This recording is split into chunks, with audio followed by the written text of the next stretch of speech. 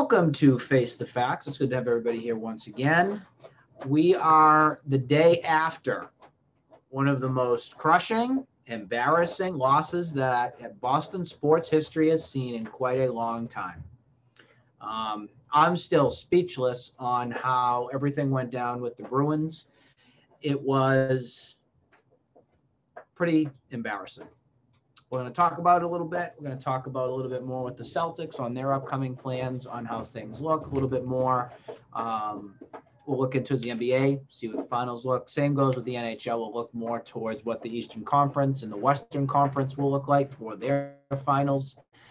We're going to talk baseball because that's all we got right now. We have the Red Sox, so it's all eyes are and all attention is on them now. And then we're going to talk about Mr. Mac and Cheese. That's the nickname that Cam Newton has given Mac Jones, apparently, on the Patriots. So we'll talk a little bit about that. And the Cam Newton hand injury first. So, as you know, we have Tom Smith with an interesting background today. And we have Phil in the usual zebra background himself there, too. Let's go over the Bruins first. I think we all know I picked the Bruins to win in 5 or 6 games. I'm wrong. Tom was along the same lines, on the same capacity there. Series started out fine, but then things started to go from good to bad very quickly. You saw a goal change that was made from Barry Trotz, the coach for the Islanders. Then you saw, I think, the crushing blow of the series was the knockout from Clutterbuck on Brandon Carlo. Knocked Brandon Carlo out of the series, basically. Then everything kind of went downhill. Tuukka Rask was playing through something. Some surgery's coming. We don't know 100% what it is. I have a good indication it's a back surgery, which is not good if you're a goaltender. We got to think about the future again here, because if you followed me on Twitter and if you saw my Instagram stuffs, same shit, different year. Same shit, different year. It's deja vu. Let's talk with Tom first. What are your overall thoughts and opinions? I'm sure you're thinking along the same lines of me. I mean, yeah, Tuukka was playing through some back problems. But, I mean, he played as good as he could. So I mean that you can't even really use that as an excuse, because he played pretty well. The team was awful, atrocious the last 3 games of the series, really. I mean, you had a chance to win 3 of the first 4 games. They went to overtime, and you could only pull it off in one of them. 1 or 2 of them. Yeah, I mean, Carlo went down, but they still, I mean, the defense was pretty good. It was the offense. The offense couldn't get anything going. And, when the puck was in the Bruins zone, in the defensive zone, they couldn't get it out. And penalties hurt. I mean, the refs weren't great either. That doesn't help, but specifically game 5. I mean, even last night, game 6, I mean, there was a disgusting hit that was on Charlie McAvoy, which was late after the whistle, and their intentions on the Islanders was to take out the biggest people to impact the Bruins. And McAvoy missed a couple shifts, I want to say. I was surprised he actually was able to get back onto the ice. Well, there was the knee-to-knee one, too. Yeah, that was with Krejci. Yeah, that was with Krejci. No, that was McAvoy. It was McAvoy. Oh, it was McAvoy. Okay. Yeah. Yep, and they let that go, too.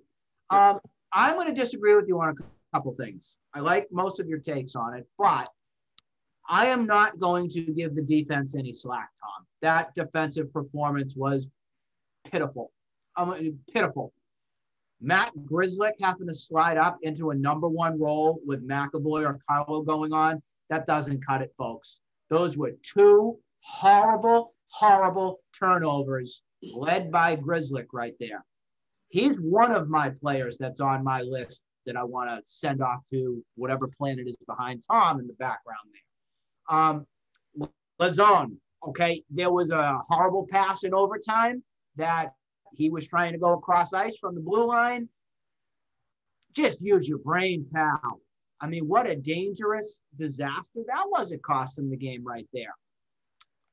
McAvoy had a good series. I was pleasantly okay with that. But you also got exposed. Mike Riley is not a number one defender. He's a great 2 or 3, but when you have to count on him to slide up into these other roles, then you have a problem. I pin a lot of this on Don Sweeney.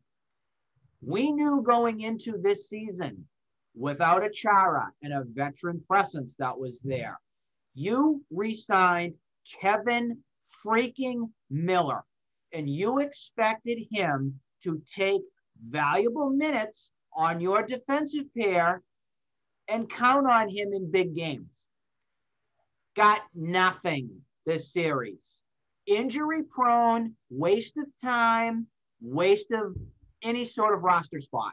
If they bring him back again, I will tell you right now, I will not talk about, I will not watch 1 more ounce of the Boston Bruins until they prove to me they can win the big game when it counts. I also want to put another particular player on blast, and that is Jake DeBrusk. If that person, well, we know who he is. He's Jake DeBrusk. I'm ranting a lot here, folks. This is probably going to be a really good episode, so just make sure you tune in and get your popcorn ready. If Jake DeBrusk is not on the Seattle Kraken come expansion time, I think I'm going to go to the airport and just drive himself there, because there is no spot, there is no time, there is no more opportunity for DeBrusk. I don't know how you feel. I'm done. I've seen it all. There's no more. He was basically invisible this series, really. I will say that when Kevin Miller was playing, he played great defense, but that only helps when you stay healthy. That's another side that I'll also say. When he's on the ice and he's going to be healthy and everything, that's great. That's the production you want. But he's damaged goods. I'm surprised we got as much out of him as we did this season, or at least in the playoffs. I'm surprised he lasted so long. He lasted, what, 6 games? He lasted 5 or 6 games, something like that. The other thing we want to talk about, because there's a lot of fans that are out there that just want to crucify Tuukka Rask right now. I am not one of those. I do think it's time to move on. Don't get me wrong. It's time to move on. However, you can't single-handedly blame Tuukka Rask for all of the problems this postseason. I don't know how much you saw, Phil. I do want to include you into this too. Phil looks very tired today. Yeah, I don't listen. All I gotta say is, I mean, it's always weird when people kind of, and who knows? I mean, I don't know that much about hockey, but I saw what happened with the Islanders and the Penguins, and it seemed like a very similar situation. And it seemed like they kind of, I mean, I don't know how the Penguins stack up against the Bees, and that I know, you have Sid the Kid who still is, I mean, he's still talented, and they still have the best in the league still. Yeah, I mean, I'll be completely honest, Tom. I'm sure that you probably will say the same. He's a good. Tom is shaking his head. Well, no, but would you say Pittsburgh has a talented team and more talented than the Islanders? Pittsburgh biggest flaw was their but goaltending situation. The Penguins rely more on their talent than a whole team game. Yeah. Would you say the Bruins had more talent than the Islanders? On paper, absolutely. yes. Yeah, on paper. Yes. Well, that I think, I don't know. I think the Islanders have something that maybe we just didn't catch, and we didn't like. I don't think we gave enough credit to Barry Trotz. I don't really think that. No, yeah. Bruce Cassidy, from what I hear, absolutely pants this series. Pants. And that's not the first time it's happened. It's not the first time. But I do like him, and I'm not somebody that wants to tell him to get the heck out of here, because I do think that the players respond pretty well to him. I think that it's just he's never been able to win that big game. And this goes back to his AHL days when he was in the minor leagues. He's just never been able to win that big prize, that Stanley Cup, that big award at the end. I think he's one of the better coaches in the NHL, though. I will give him that. But when you're comparing apples to oranges with the Barry Trotz, who's won with the Capitals, came in with the Islanders, and look what he did with the Islanders. Whatever he's coaching and whatever systems was put in play against the Bruins, he gets an A+ in my book. I mean, hey, we got over a big hump, though. We knocked out the Capitals.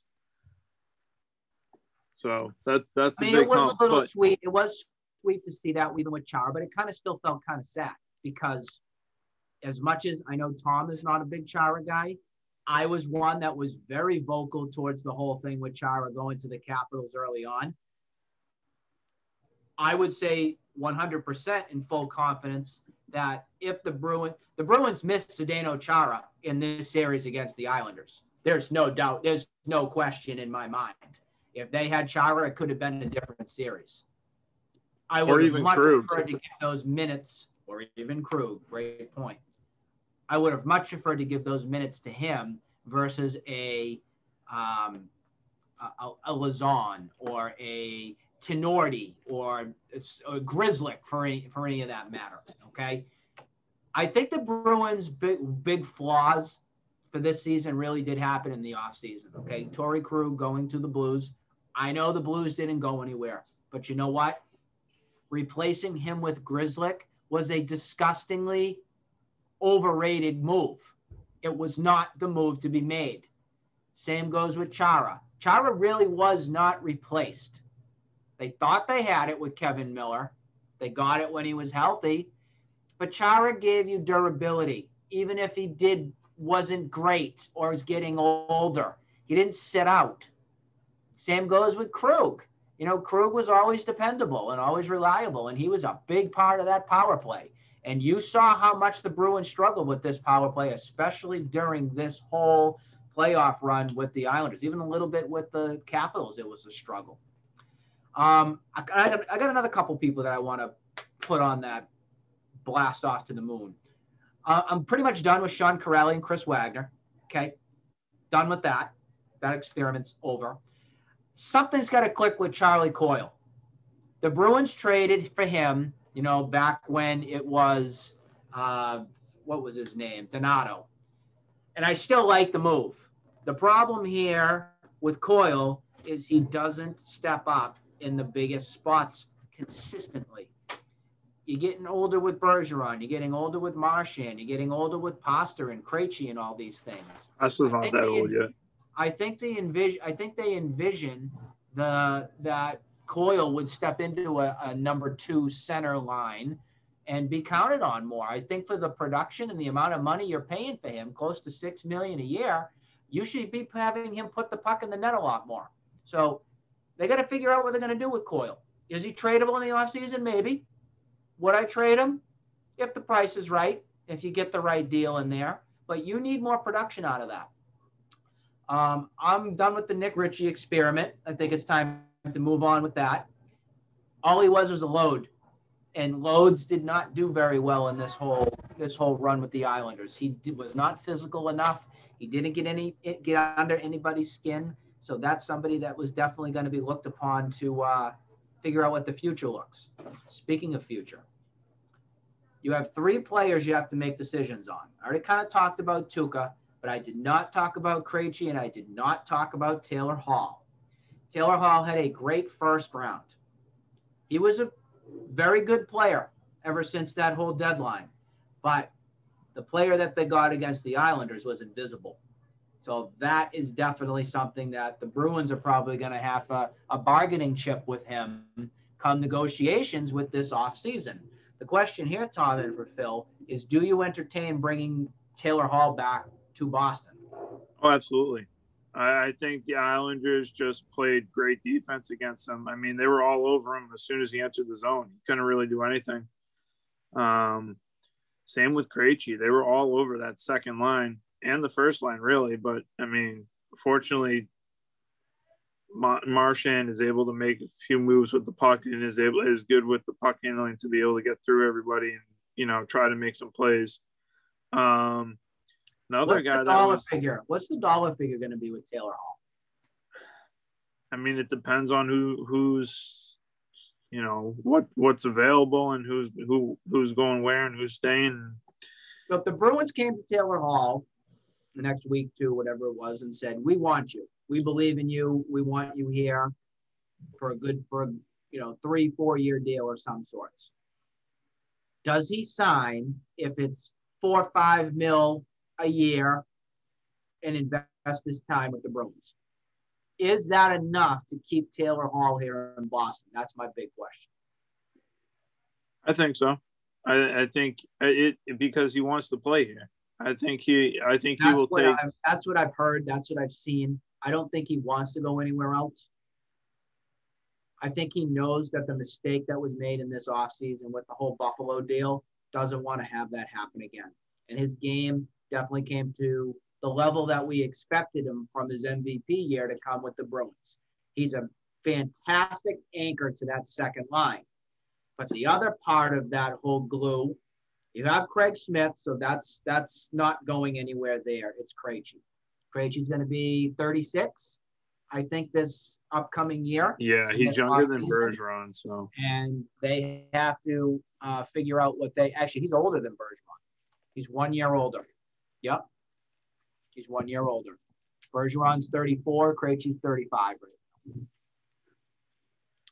So it's a matter of figuring out how these figures work, because I think that if Krejci and Hall want to be here with the Bruins on another 2-3 year deal, it's going to have to be at somewhat of a discount, especially with this salary cap. The Bruins got some needs. They're going to definitely need some defenders. I would say 2. That's up on my list.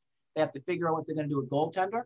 I would go Swayman, and I might say I will definitely say goodbye to Rask. The question is, who do you bring in as the backup? Do you go again with Halak in that backup spot? I don't know. No, I'd say Swayman. I think it's Swayman's time. I'd say Swayman and Vladar, really. Those are your guys now. I think I'd be okay with that. I don't see. Are you guys moving on from Tuukka as well, like me? I'm in that stance. I think Tuukka's moving on. I don't think he wants. I don't think he can. I mean, I just don't see him coming back. I don't even think he's going to play anymore. I think he's going to retire. I mean, it's tough for a goalie to come back from back surgery, really. Yep. And I mean, he's up there in age too, so I think he's done. So I know I'm going to change the subject a little bit, but I think Lazone should be shipped off to Seattle too. Yeah. I would expose him through there. I would keep Connor Clifton. I would keep some sort of a safety net on him. I liked what I saw from Clifton. I like him more than Lazone. I like Clifton more than Lazone. I will tell you that. Or is that a tough call, you think, Tom? Lazone made more mistakes than Clifton did in the playoffs. If I had to choose, I'd take Clifton. But I mean, I'm not really a fan of either of them. Yeah.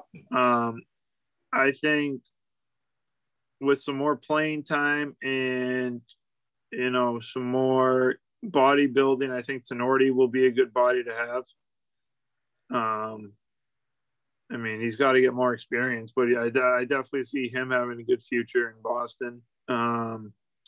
I don't think Tenorti really was on my list of anything major that he screwed up on when he had to step in.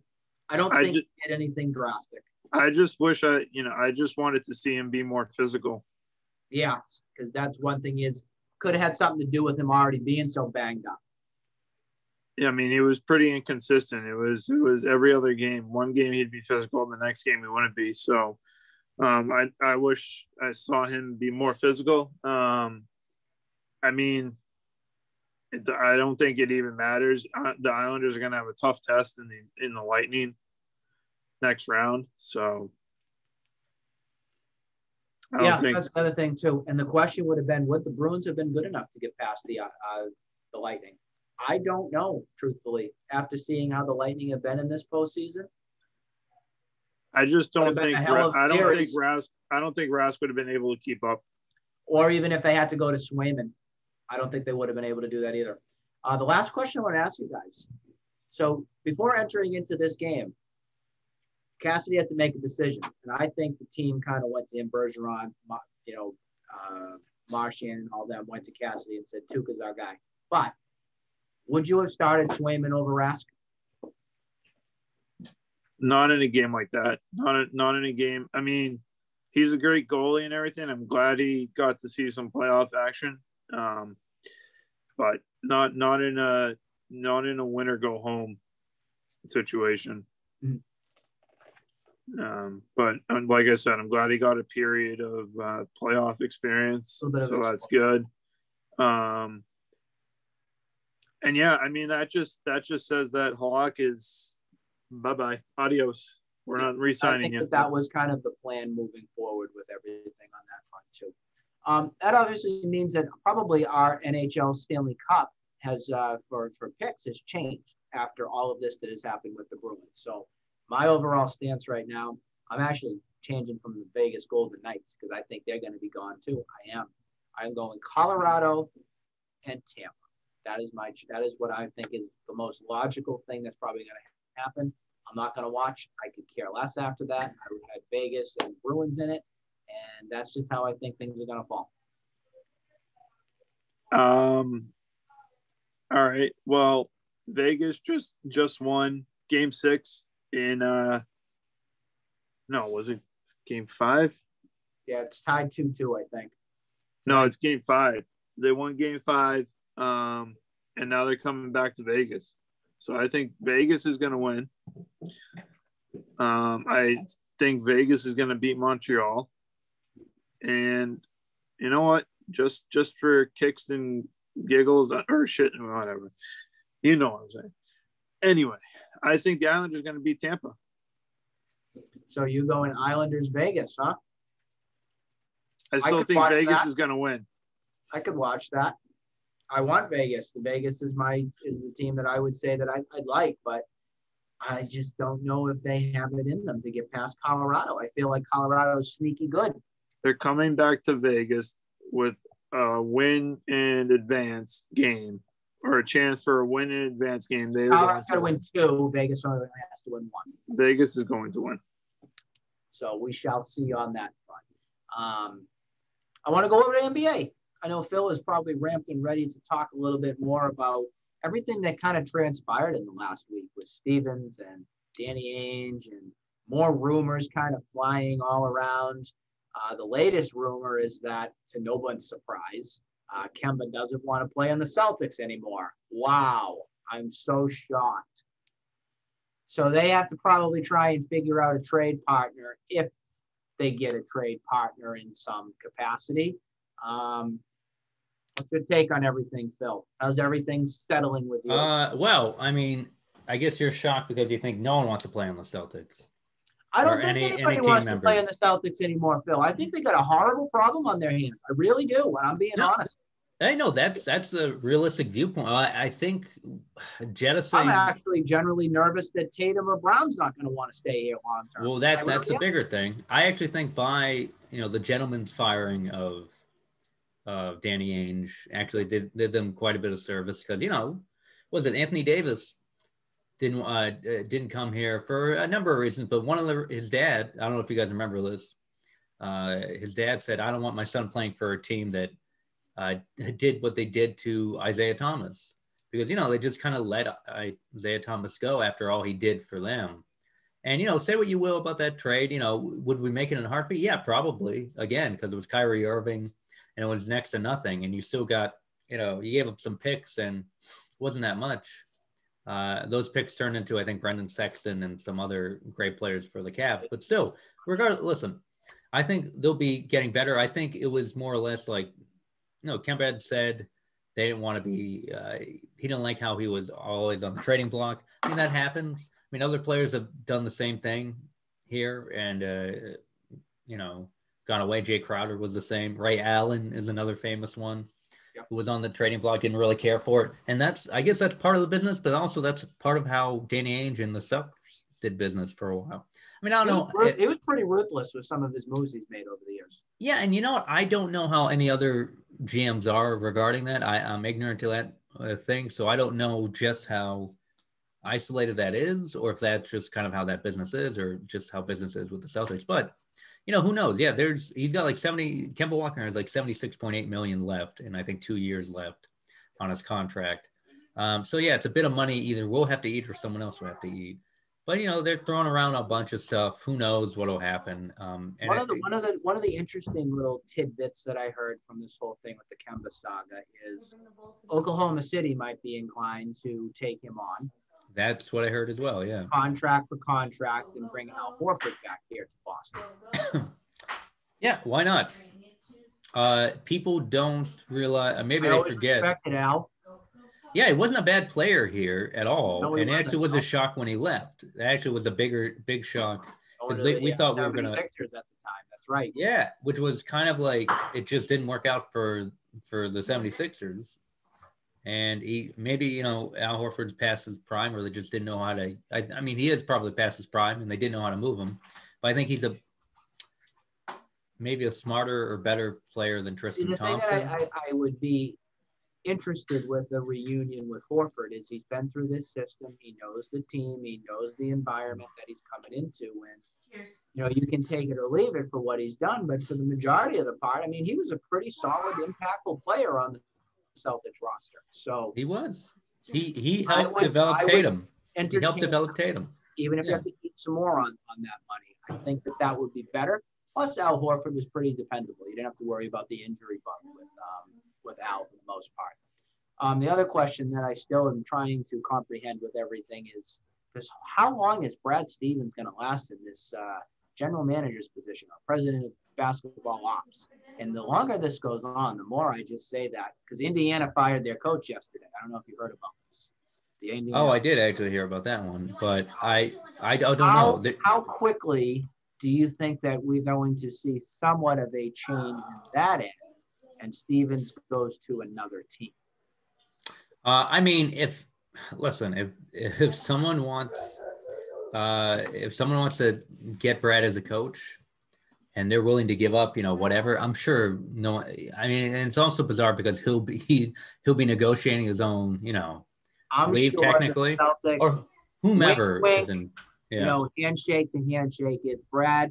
If there's a coaching job that's out there, we will gladly accept you being traded to whatever organization it is, because I just feel that there's something bigger going on. I think they're going in a completely different direction.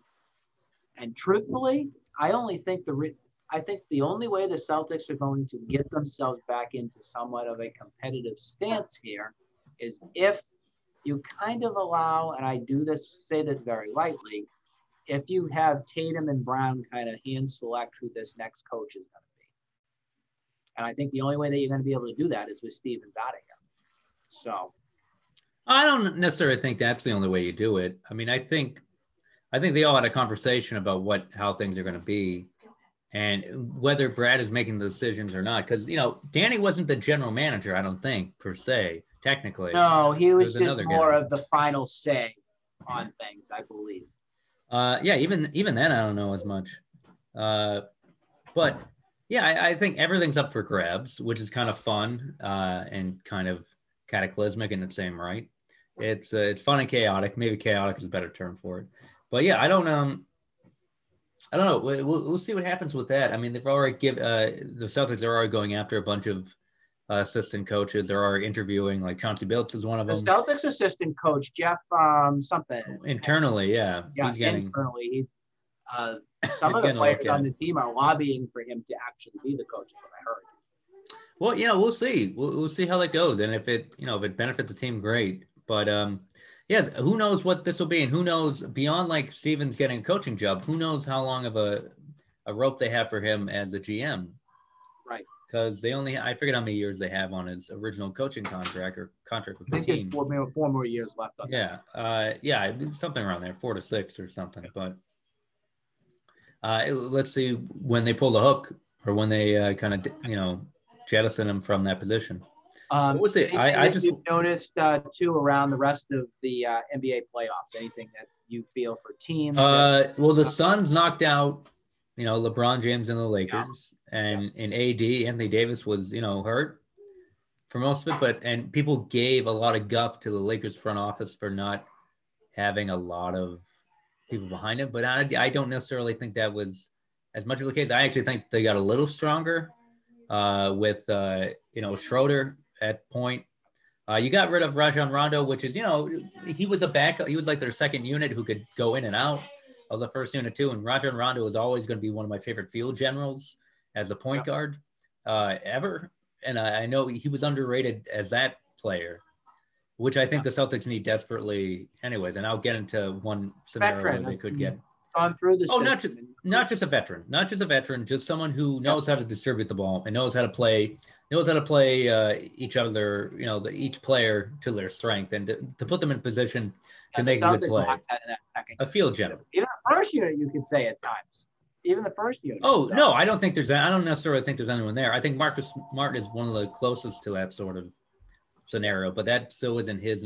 Marcus Smart makes good plays and hustle plays, but he isn't necessarily a point guard. He makes decent point guard decisions. He's made a lot of great ones down the stretch and in big games. Not your prototypical point guard. No, I would love, and there are talks of like Alonzo Ball, of getting people from the Pelicans, getting two centers like Steven Adams amongst them, and Alonzo Ball for giving up a Robert Williams, Kemba Walker, a couple picks or something else. But these are all hypothetical. But as far as coaching, or the rest of the NBA, I think Lakers had some good. It was Montrell or whatever, the guy they got from the Clippers, who was a really great bench player. And I think maybe the sixth man of the year, I forget, but he was really good. And they had a decent team put together. They just didn't have that one other guy who they really needed to be there, who was there. And that was the knock people had on AD, and for good Anthony Davis, and for good reason. But they won a championship with him because they took it to the bubble and they gave enough time to heal. Yeah. But beyond that, I think the Suns are a fun team. They're good. Right now, everyone who's in the NBA playoffs right now has not, I believe they haven't won. They either haven't won a championship or haven't won one in quite a long time. And I think I would say I'm Suns. I would say that would be pretty cool to see them go. I guess the next question is: are you a Milwaukee guy, or are you a Brooklyn guy in this series? I'll go Milwaukee. I'll go for I would much rather Milwaukee. Yeah, they're down 2-0. I don't know if they'll come out of it, but I want something competitive. We'll see what happens. But you know what? Brooklyn might run the table on the East. Who knows? Philly might get in their way because they don't really have a big guy, but DeAndre Jordan hasn't really played that much. Yeah. So we'll see if they're saving his skills, for that, or we'll see. But yeah, everyone who's in the two teams representing East and West got knocked out in the first round. Yep. And everyone, but the Nuggets are still around. The Nuggets are actually, they're against the Suns. They're down 2-0. But Jovic, I can't pronounce his name ever correctly, but he won the MVP. Well, rightfully so. He had a great year. And without Jamal Murray, he took that team to pretty great places. And with Jamal Murray, who knows where they'd be right now. But I'm looking forward to, I don't know, as it goes forward. Maybe who knows what the Clippers will be able to do too, to be honest. It'll be a lot of fun. And I don't know who, it'll be the Nets and and Philly in the next round, I think. And we'll see who takes that. I think the Nets will take it. And then I think you have the Suns and the Clippers coming out of the West. That's how things map out on that end too. Yeah, I mean, I like Utah. I like Donovan Mitchell, but I don't think you have Kawhi Leonard and Paul George. Yep. I think that's just enough to overturn whatever they got. But who knows? Who knows, man? I mean, the NBA is wide open. It's kind of beautiful like that this year. It'll be somebody different. It's always nice to see something like that. The last thing I wanted to just mention here is for baseball front. You guys aware of the situation going on with this substance? It's not like substance abuse. It's more the substances that have been applied on gloves for doctoring up the baseball. I don't know if any of you have heard about it or seen it, but Garrett Cole has been one person who's been pretty guilty of. They're using something, I don't know what it's pine tar or whatnot to get some sort of a sticky substance on their hand to get a better grip of the ball. And it looks like it's a big problem going on in baseball right now.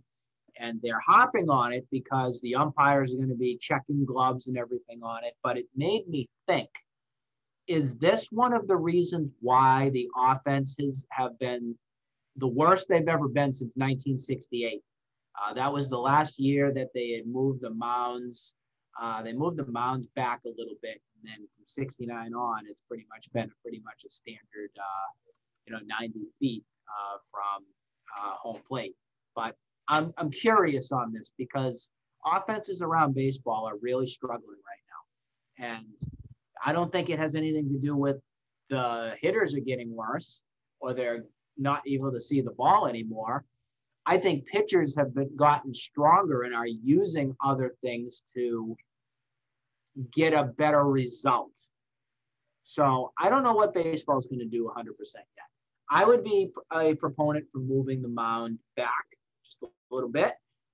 Maybe that'll have players be able to see the ball an extra second or something longer so they can be able to get the ball going a little bit. Because I will say that it's been pretty sleepy trying to see some of these offenses of some of these teams get some production because there's next to none.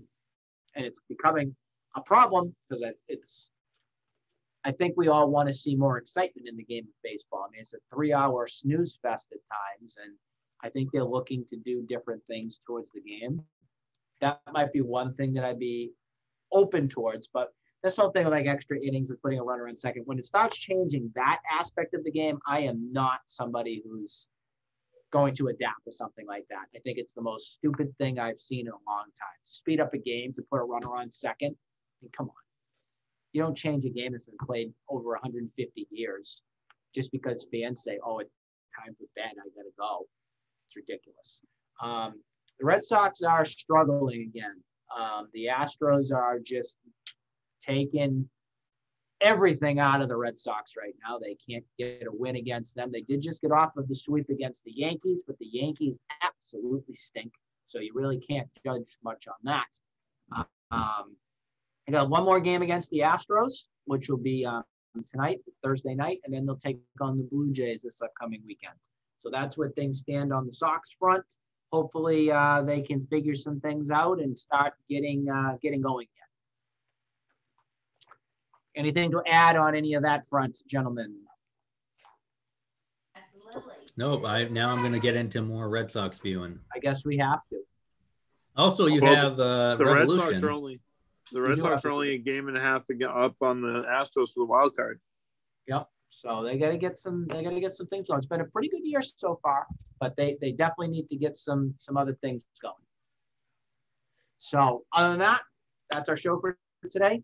That was the funeral for the Boston Bruins. Hope you enjoyed it. We will see you next time on another episode of Face the Facts. For Phil, for Tom, for Nick, we'll see you next time. Stay cool.